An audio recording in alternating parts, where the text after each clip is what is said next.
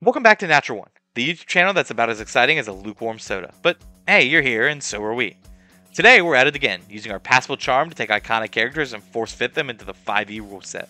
So, without further ado, let's dive into the gritty world of Sony's almost Marvel Universe and introduce the one, the only, the brain-munching, web-slinging anti-hero juggernaut, Venom. He's got the strength, the symbiote, and a serious case of the munchies. Now that's what you look for in a character. Let's get into it.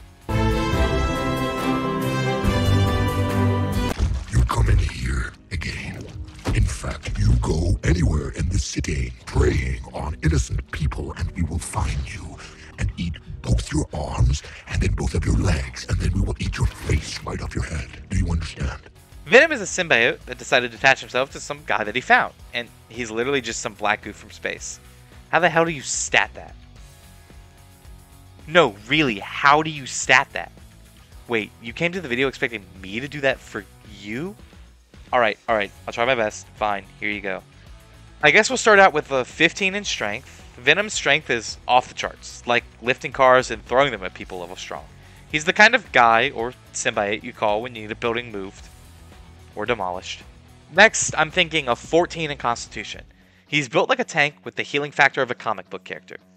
Oh, wait, he is one. That makes sense then. Venom can take a beating and keep coming back for more, making him the definition of hard to kill. Okay, I'm gonna get weird here. A 13 in charisma. Venom's got a presence that's hard to ignore. Sure, it's mostly because he's terrifying, but who needs to be likable when you can be a downright piss your pants kind of intimidating? Okay, next up, a 12 in dex. For a hulking beast with a penchant for violence, Venom's surprisingly nimble. He's like a freight train with the agility of a cat, capable of leaping across rooftops and dodging incoming fire. He doesn't like fire. I'm torn here, but I think we'll put the 10 in wisdom. Venom's instincts are sharp, but his moral compass is, let's put it as flexible. He's got a good head on his shoulders, but that head isn't his, it's Eddie's, so don't expect him to always make the right call. So that leaves the 8 for intelligence. Let's just say thinking isn't Venom's favorite pastime. He's more into smashing first and asking questions never, but with muscles like his, who needs brains? How do you even know about that? I know everything, Eddie. You do? Everything about you. How? I am inside your head. You are a loser, Eddie. Expecting another standard human build? Well, think again. We're not playing as Eddie Brock, he's just the unfortunate commoner you've chosen to host your true form in.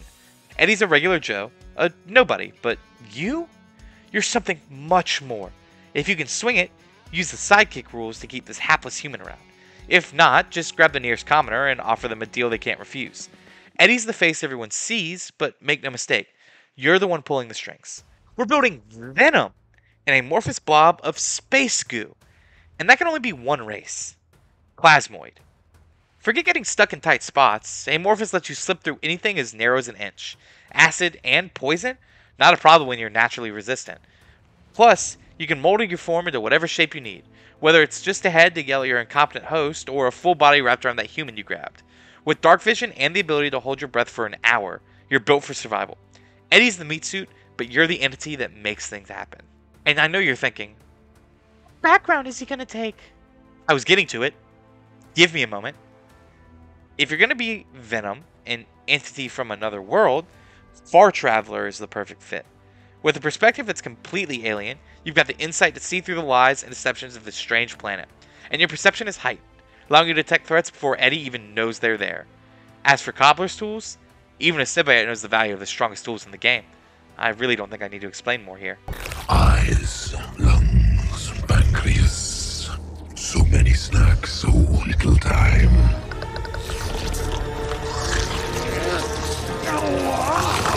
Venom's been itching to unleash that primal rage, and as a level 1 barbarian, you're finally letting him. Forget armor, that's for the weak, fleshy meat sacks. With unarmored defense, your skin's tougher than any metal suit, and when the rage kicks in, you're dishing out destruction like it's your favorite hobby. Venom's got your back. Well, actually, he's got all of you, so it's time to tear through anyone dumb enough to get in your way. Level 2 turns the dial up to 11 with danger sense, letting you avoid danger like it's your job. Venom's instincts are on overdrive, making sure nothing catches you off guard. Then there's Reckless Attack, perfect when Venom's screaming at you to stop holding back. Go ahead, swing with everything you've got, and let the enemy regret ever crossing you. Just know, with Venom in control, the carnage is only beginning. Get it? Carnage? Like the movie? hilarious. Level 3 is where things get beastly. Well, more like symbiotically terrifying. With Form of the Beast, when you rage, Venom's true power manifests. Whether it's a massive, razor-toothed grin that heals with every bite, or claws that rip through enemies like tissue paper, your foes are in for a world of hurt. And don't forget that tail, or whatever appendage you choose to flavor it as, so long as it is perfect for slapping away anyone who dares to strike back. Level 4 means it's time to get stronger, faster, meaner.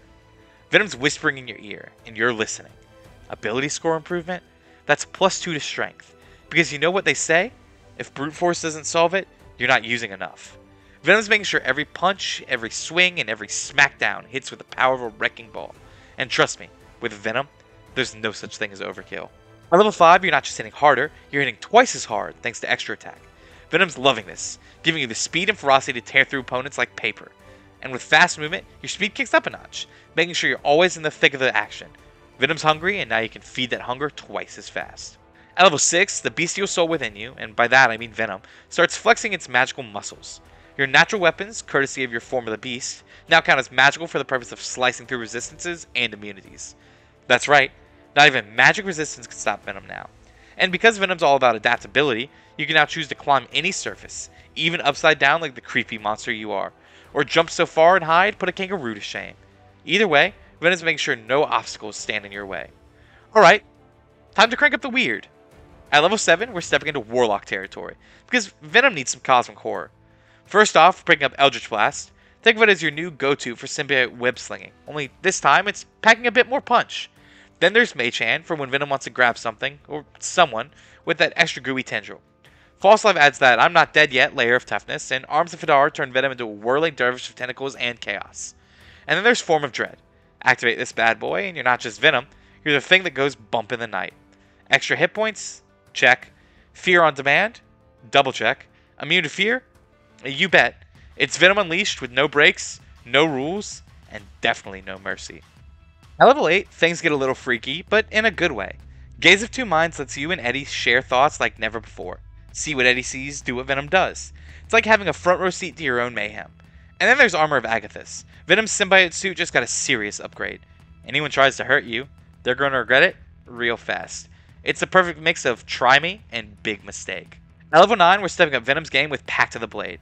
Because why stick to fists when you can have a weapon of pure symbiote energy? It's magical, it's deadly, and it's whatever you need it to be. And with improved pack weapon, that weapon becomes your go-to for both smashing and spellcasting, giving you a +1 boost to everything that matters. And I'm telling you what matters is a giant goose sword. Trust me. And then there's Hold Person, for those moments when someone thinks they can get away. Spoiler alert, they can't. Venom's got them right where he wants them, and they're not moving until he says so. Level 10, and we're cranking up the symbiote power. Pumping Constitution by +2 makes Venom even harder to kill, while Lightning Lore adds a new trick to your bag, yanking enemies right into your grasp. And Borrowed Knowledge, that's Venom taking a peek into Eddie's brain for some extra skills when the situation calls for it. It's all about adaptability with a side of pure, unfiltered power. Your world is not so ugly after all. I'm almost sorry to see it end. At level 11, we're diving deeper into Warlock's side of things with Eldritch Smite, because when Venom hits, he hits hard. This invocation lets you throw down extra force damage and even knock enemies prone, just to remind them who's boss. And you can even use it in Rage, you lucky viewer you. For spells, with Spirit Shroud, you're bringing the pain to anyone who dares get close, dealing extra damage and keeping them from running away. It's Venom going all in, no holds barred. Level 12, and Venom stops needing those pesky human things like food, water, or air, because who needs that when you've got a host to do it for you? Thanks to Grave Touch, you're all about that necrotic damage life now, swapping out your regular damage for something that'll really leave a mark. And let's not forget when you're in Form of Dread, you're rolling an extra die of necrotic damage, making sure your enemies really feel the hurt. And with Vampiric Touch, you're sucking the life out of your foes to keep yourself going strong. Venom's basically an unstoppable force of nature at this point. Lucky level 13, where Venom gets even more terrifying. We're picking up the Lance Lethargy invocation, because nothing says you're screwed quite like slowing down your enemies with every hit. And if that wasn't enough, Cause Fear lets you cast a little shadow of doubt into the hearts of your enemies. I can promise that if you had to fight a big goo guy, you'd be scared too. Level 14 is where Venom gets even deadlier. We're boosting Dexterity and Charisma by +1 each, making you quicker on your feet and more intimidating than ever. And with Death Ward on your side, Venom's not just hard to kill, he's impossible to take down. Just when they think they've got you, you're right back in the fight, ready to dish out more symbiote fueled pain. Level 15, and Venom's taken to the skies with Otherworldly Leap. Who needs webs where you can just jump across the battlefield in a single bound? I keep telling the guys who run the channel this, but they keep telling me it's not good enough, and this is where the channel isn't monetized yet. Okay, I'll get back to work, whatever. With Hold Monster, you're locking down those bigger threats, keeping them right where you want them while you plan your next move. Probably biting their head off. Let's be real. That's about 95% of Venom's plan.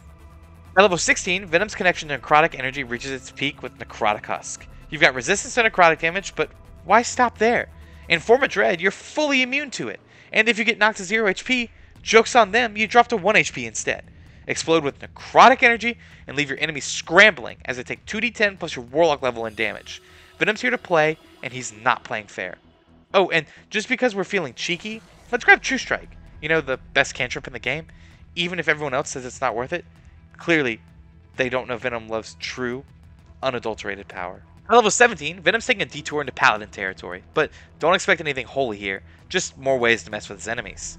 With Divine Sense, Venom's got a built-in detector for anything creepy crawling within 60 feet. Think of it as the ultimate radar for anything that gives off bad vibes.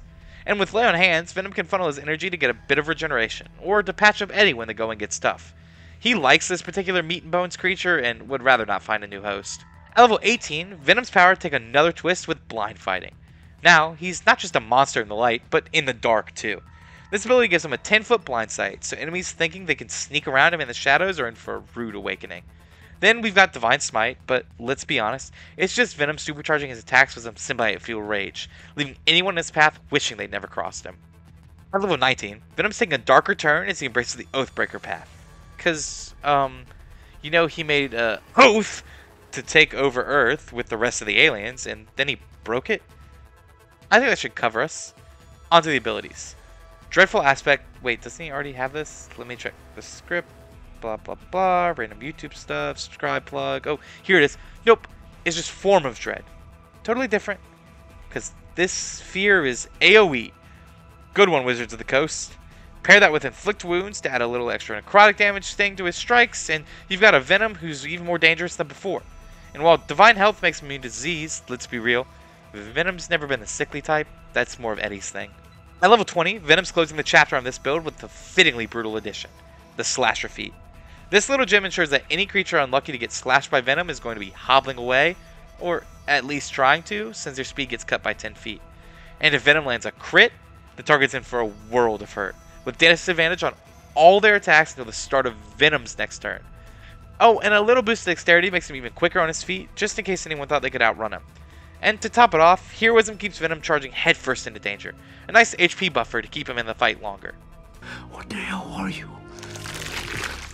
We are Venom. Venom is a hulking, goofy nightmare with a serious appetite for destruction. But he's not just some mindless brute.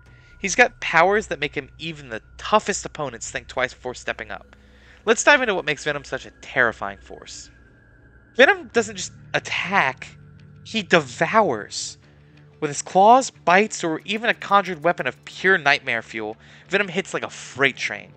Every strike is magical, often infused with necrotic energy. And when he's really feeling it, he can stack Eldritch Smite with regular Smite for some truly outrageous Nova damage. Add in bonus damage from Grave Touch, and you've got a recipe for carnage. He is tanky. Venom's got 16 AC, 201 hit points, and an absurd amount of ways to keep himself alive. Temporary hit points? He's got them in spades, thanks to False Life, Armor of Acthus, and Dreadful Aspect. Healing? Take your pick. Cure Wounds, Lay on Hands, Vampiric Touch, or just a good old-fashioned bite. Plus, with resistance to necrotic, bludgeoning, piercing, slashing, acid, poison, and disease, Venom's not going down easy. And don't forget, you've got to kill him 3 times, thanks to Necrotic Husk and Death Ward. Yeah, good luck with that. He's all over the place. Literally. Venom's got 40 feet of base speed, can climb walls like a spider, and with Bestial Soul, he can jump 111 feet high. That's not just mobility, that's domination. He can lock enemies down, slow them to a crawl, or even yank them back when they try to escape. The battlefield isn't just where Venom fights, it's his playground. Venom is the stuff of nightmares, and he knows it. With Wrathful Smite and Cause Fear, plus with both Form of Dread from Warlock and Dreadful Aspect from Paladin, Venom's very presence can send enemies running. Stack on his Intimidation proficiency, and he's a walking horror show that leaves even the bravest souls shaking in their boots. Even a creature as formidable as Venom has its weaknesses. Here's where Eddie Brock and his symbiotic partner might find themselves struggling. While Venom might be a powerhouse, he's not winning any trivia contests. His low intelligence and wisdom mean he's easy prey for anyone with a bit of cunning. When strategy is required, Venom's solution is usually just to hit it harder. Subtlety and finesse, yeah, those are lost on him. Venom's got a ton of power that doesn't mix. Rage doesn't play nice with concentration spells. If he's in full-on Berserker mode, spells like Heroism and Shield of Faith are off the table. It's a classic case of too many powers, not enough focus. Sometimes brute force just isn't the answer, but I'm not going to be the one to tell him you guys can do that. Venom might be all-powerful, but Eddie? He's just a stupid fleshy human who needs to eat, sleep, and avoid paper cuts. All that power and he's still vulnerable to a bad case on the Mondays. Some days it's hard to be an alien symbiote. That's all for a Venom build. If you're ready to bite some heads off in-game, please don't do that in real life, or just want to freak out your party by constantly talking to yourself, this build's for you. Got a character you want us to throw into the D&D blender? Drop it in the comments, but if it involves symbiotes and chocolate, we're not interested. If you enjoyed this roller coaster of rage, smash that like button. If you didn't, well, Venom thinks that's really unfortunate for you. Don't forget to subscribe and hit that notification bell so you're always in the loop for our next monstrous build. And remember, you can get this build and all of our previous ones for free on Patreon, because we're just that awesome and we love you guys that much. Well, I'm going to go raid my neighbor's fridge, so I'll catch you guys later. Thanks for watching, keep those dice rolling, and until next time, we'll catch you on the flip side.